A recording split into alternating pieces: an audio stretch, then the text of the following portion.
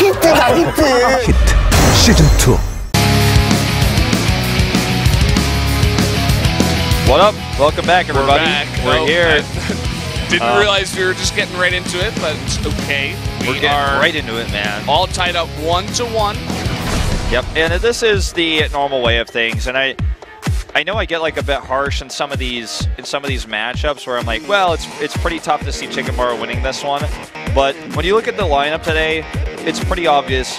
In fact, if Monday Castro doesn't vote for Ryung, because he might do that because he does stuff like that sometimes. He does do stuff like that. This may be one of the days where every single, or at least in the second part here, every single vote is 7-0.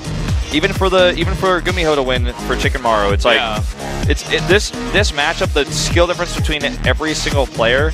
Well, I wouldn't even say the first one. The first one is like Gumiho just being like some kind of god in this matchup. But when you look at the rest of them, it's like we're looking at a Star League finalist, a champion.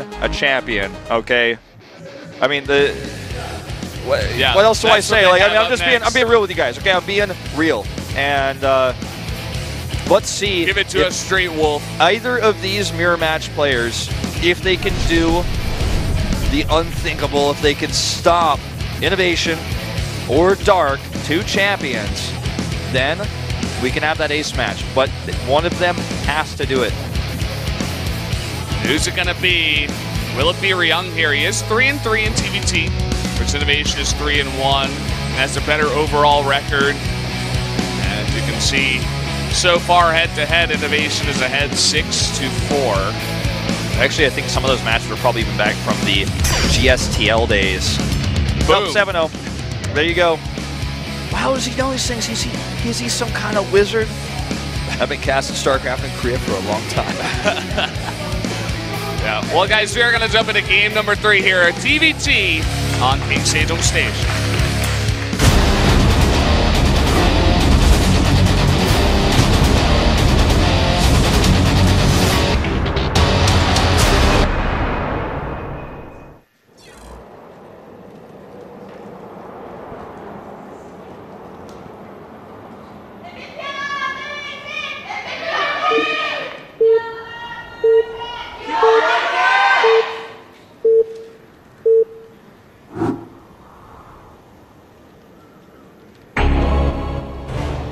Up in the top left, the Terran player from MVP, it's Ryung.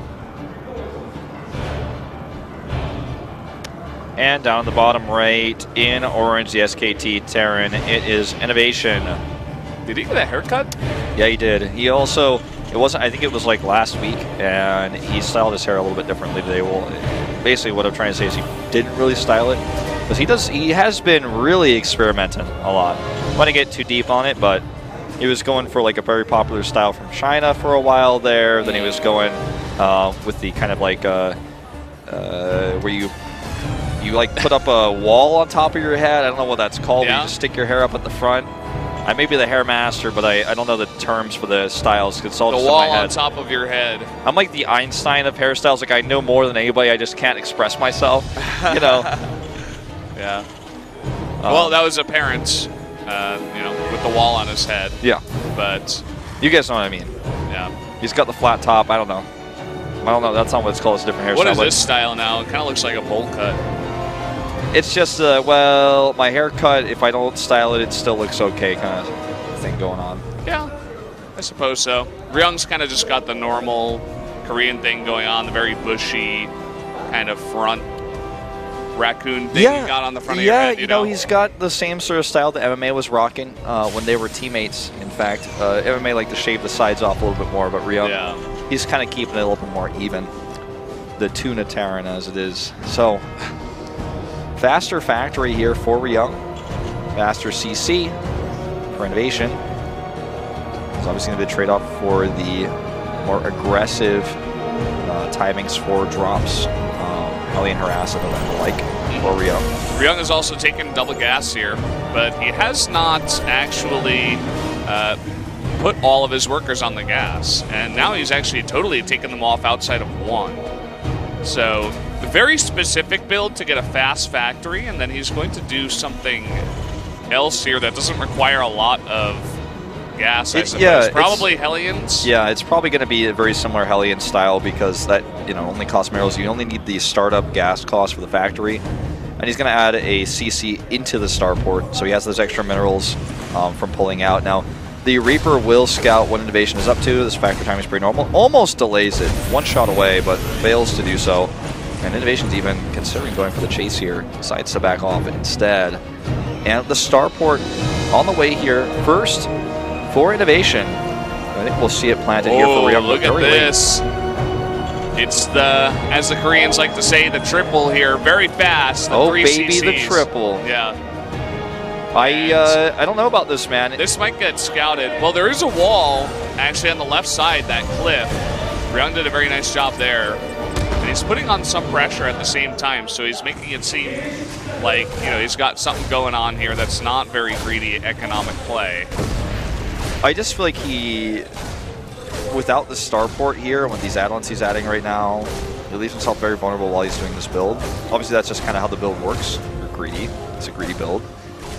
You can't, like, have the tech I'm talking about and have the CC. That's just physically impossible. Oh my god, what a genius. What a god. INnoVation.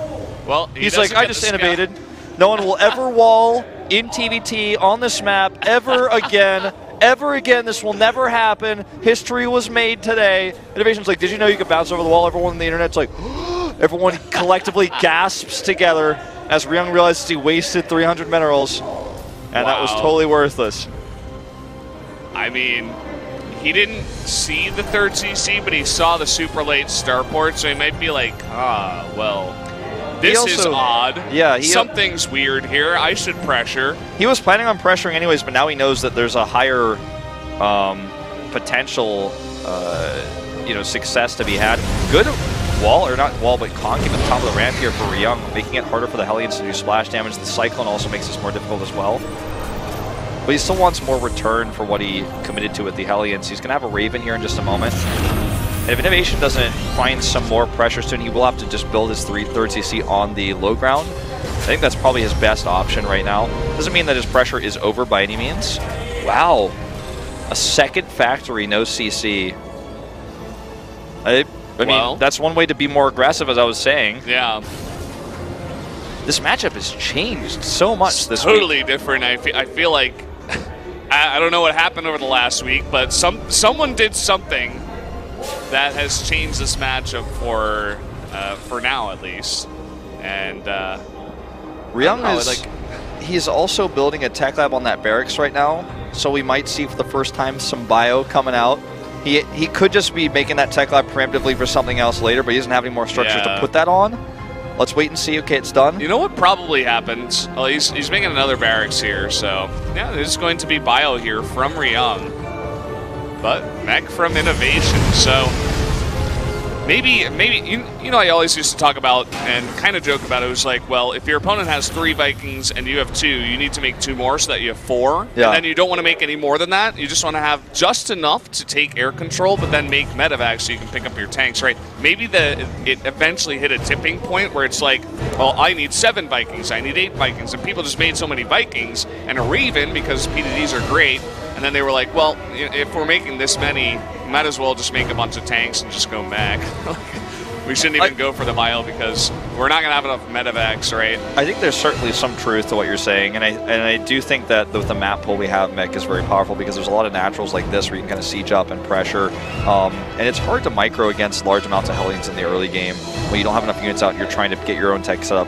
There's a lot of different ways this Raven can be used now. It can be used to try to break these tanks with auto turrets. I think that's what he's starting to think about here because no Vikings have been shown.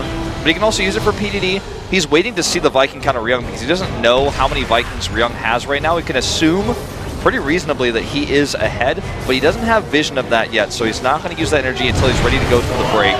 Oh, and Liberator's getting into the mix. This tank is going to go down. Ryung, in fact, does have more Vikings, but he does not have the PDT or the auto turret here. The tank line has been broken, and INnoVation is pushing. He wants to end this game right now, and I think he will. The Hellions here transform into Hellbats, and they will do so much damage. The Liberator gets taken off in the back, but it doesn't matter. Actually, no, it survives and just removed And that will be game here. Look at Ryung. He sits back in his chair. He knows it's over. Oh, boy. What a quick one. The Scans GG the third scam. even. Yeah, he's like, what? You even had a third base with this? I just got outclassed. Well, he is just making it now, but it's not going to feel good coming into this one. INnoVation, a nice little timing here. And you probably identified that third base was coming in very soon, or at least that Ryung was going greedy. GG! The crux of this, man, is the Raven. It doesn't work without the Raven. He waits until the Vikings are shown. He's like, okay, I force you to show your Vikings. Don't show your Vikings, I'll kill your tanks with the Liberator. Show your Vikings, I drop the PDD, your tanks die anyways. And maybe, if you're lucky, you win the Viking fight, but I already killed your ground army and the Hellbats are the follow-up. Even if he lost air control there, his Hellbats would have been able to decimate that mineral line. A very well-practiced, well-executed build here from INnoVation. And that's why he's one of the best Terrans in the world. Consistently, builds like this, preparation like this, very, very well done. I was not disappointed with Ryung's play there. I was really impressed with the execution and the preparation that was shown by INnoVation. For one best of one in the matchup he's so favored in, he still clearly spent so much time creating this build and this timing. And everything continues to go according to plan, just as we have predicted it here. INnoVation takes the win, and it's 2-1 now to SKT, and MVP's woes continue. We were hoping for one player to give Gumiho another shot in the ace match by taking a win and forcing that ace match, but it's going to be all down to departure here. Yeah, I think that out of the two matches left, Ryung was the more likely candidate. But Departure has beat big names before, most notably when he was able to beat Bjell. And then his teammate Terror was also able to do the same. Yeah. He also beat Hero, I think twice. Yep, with Burrowed Roach movement when Hero was like just not changing his builds. Hero sometimes, when he starts winning everything, he just like never changes his builds and then he gets countered. This is the build. Yeah. Actually, this is just the build. This is the best build. I'm only going to do this build. And you're exactly right. Like, INnoVation actually did that on King Sejong Station. I think that was Pro League, actually, where it was just like, no, I know what you're doing. And he just like instant countered him. So it was kind of crazy. I think in this moment, Departure could pull an upset if he is able to somehow stop one of Dark's timing attacks. Dark is best in ZVZ when he hits a Roach timing, a Ravager timing, a Speedling Baneling timing, a 3-base timing attack with Roaches, Roach speed, +1/1 or +2/2. Like, he hits these moments where he's like, okay, I have a million Overseers and Overlords. I know at this exact moment you don't have enough Mutalisks or you don't have enough Roaches and I have more than you and you try to take out the greedy third base or I saw that you made these drones and he just kills you. And he has so much influence of Su's old ZVZ. We don't see Su fielded that much. SKT had one of their best rounds of all time, or one of their worst rounds of all time. But you could see all these timing attacks from Dark. That's what he normally does.